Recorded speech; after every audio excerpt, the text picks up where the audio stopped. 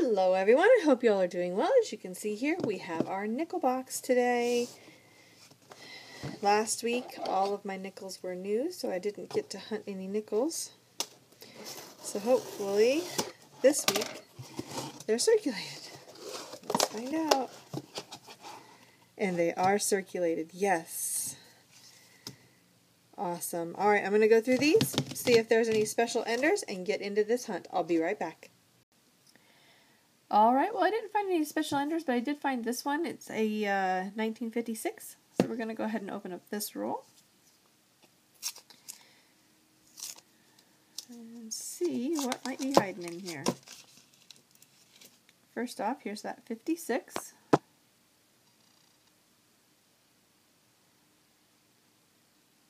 Interesting toning. Not the prettiest. Alright, let's see what else might be in this roll.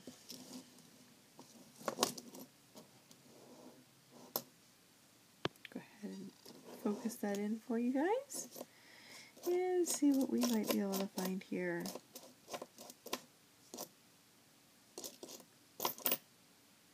'64s. They will trick you every time.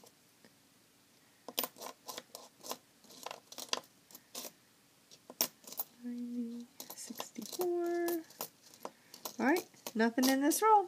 So we're going to go ahead and get into this hunt, and I'll let y'all know what I find.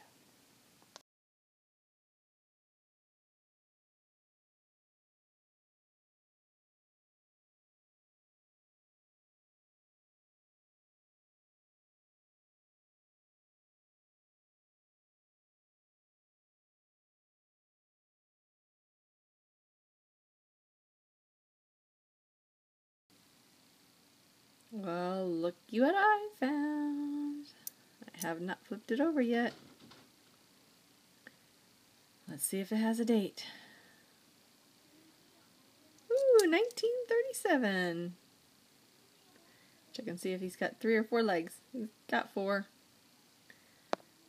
And there is no mint mark. But that date is clear as a bell, 1937. Very cool. Love these. Alright, I'm going to keep on hunting.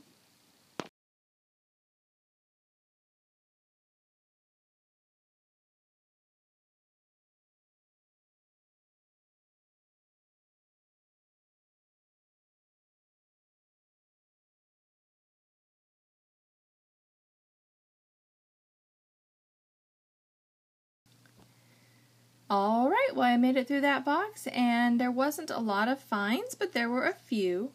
The earliest one I found was a 1941, as far as the Jeffersons go, and they go all the way up to 1959. So those are the old Jeffersons. And then I had 2 interesting finds. This one here, where somebody was practicing stamping coins.